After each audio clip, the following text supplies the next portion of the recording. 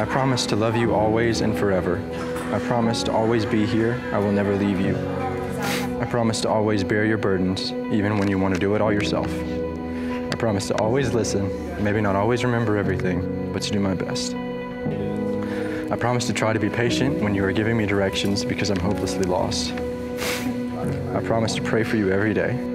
I promise to chase after the Lord and let Him lead me as I try to lead you.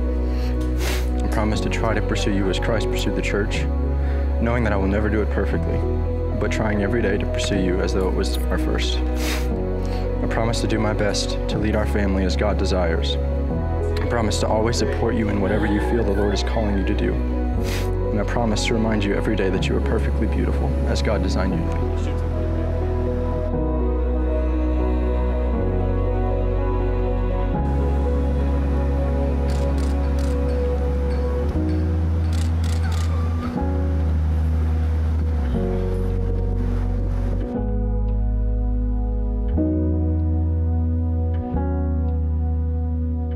Father, thank you for the day you've given us. It is a beautiful day you've created.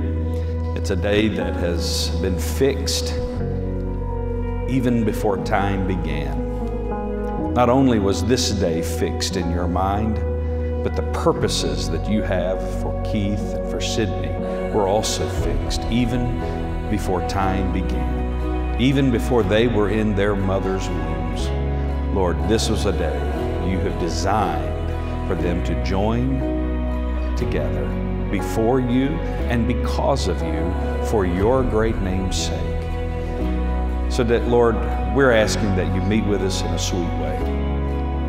Lord, everything would point to the glorious gospel of our Lord Jesus Christ, and that without any hesitation, we would be willing to praise you and proclaim your excellencies even through tears.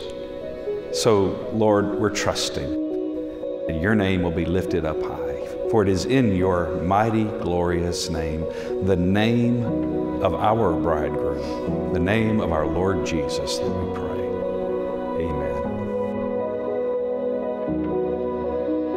Well, ladies and gentlemen, there they are, Mr. and Mrs.